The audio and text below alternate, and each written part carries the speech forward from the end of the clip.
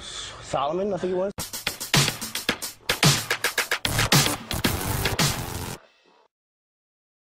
Okay. The Catholic Church is an ancient, worldwide organization dedicated to the constant goal of fucking young boys. Really?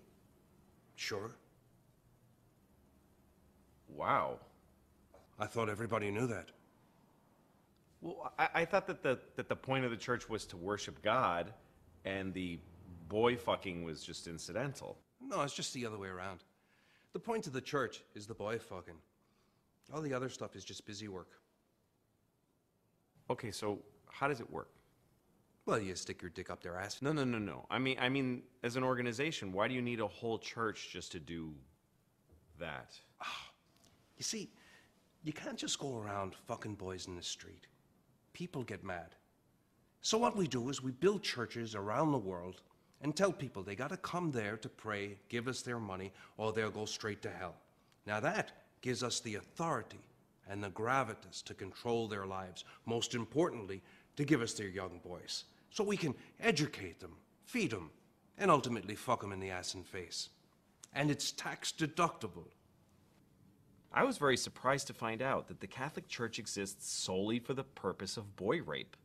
But as I did some research, I found out that it's true. I contacted the Vatican for verification, and I received this written statement from the Pope himself. We at the Catholic Church fuck boys all day long. That's all we ever do. Signed, the Pope. I learned that the Catholic Church is funded by a simple grassroots system. People come to the church, they give money, and that money is collected all over the world to finance the Catholic Legal Defense Fund and to buy millions of cans of Crisco. Father McCready showed me how the Catholic Church is constantly refining their boy fuck techniques. So what are all these people doing? Well, this is the situation room. This is where we keep track of all the molesting priests around the world and move them from place to place so they won't get caught. Father Gigan, you are clear to ask rape a male child in Sector 649er. Good day. Is there a reason why you do this? Purity. Purity? Yeah. You see, the boys come to us and they are pure.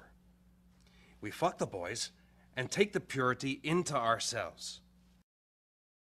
And the next time we defecate, we create what's called a purity brick. So are there any boys that you guys have not fucked? Were you raised Catholic? Yes. And were you fucked by a priest when you were a boy?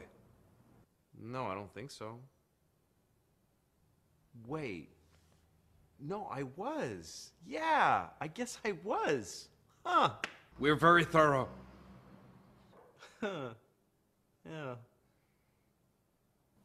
Let me ask you one more question. Shoot. Is it wrong to fuck boys? Of course not. And if it was wrong, now don't you think God would put a stop to it?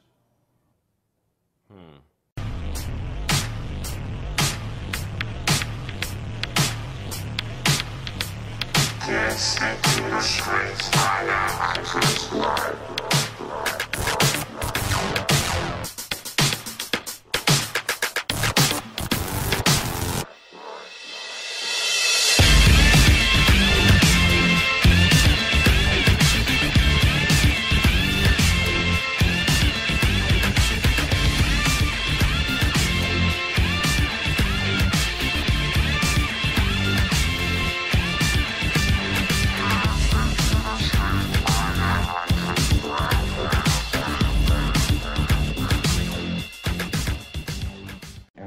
Was a sick fuck. Didn't care, wanted sex, nasty, I don't even know if you can call it sex. Everything, from just, touching to fruit, squash, huge squash, that big around, stuck into your ass, heat things, hot things, poked at you and stuck in you.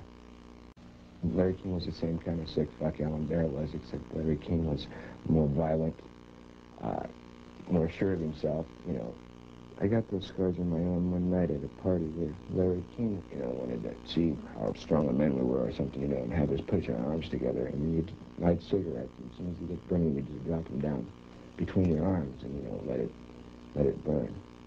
And then we'll just stand there naked and touch each other by holding our arms together and burn cigarettes for. It's on film someplace. And then they filmed it. Burning, I mean, I would, see him fuck a 10-year-old boy in the ass, until he bled, and, just pull out and stop and, push him down, and then go out and, meet with decent people.